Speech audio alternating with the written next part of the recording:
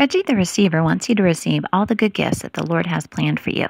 2 Corinthians 9 verse 8 says, God is able to bless you abundantly so that in all things at all times, having all that you need, you will abound in every good work. That's a verse that you might want to memorize. So why is it important to receive?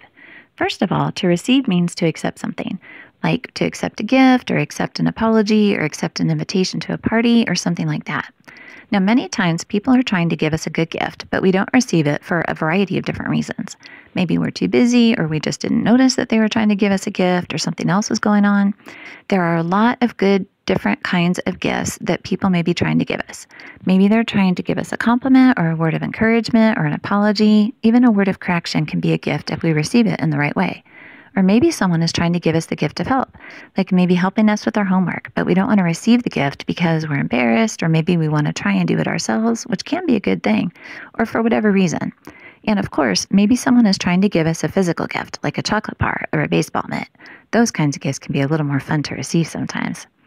Ask the Lord what He wants you to receive, either from Himself or from someone else, and then go ahead and receive that gift so that you have all the joy and encouragement and hope and energy that you need to lead a happier life and to go forth and make the world a better place.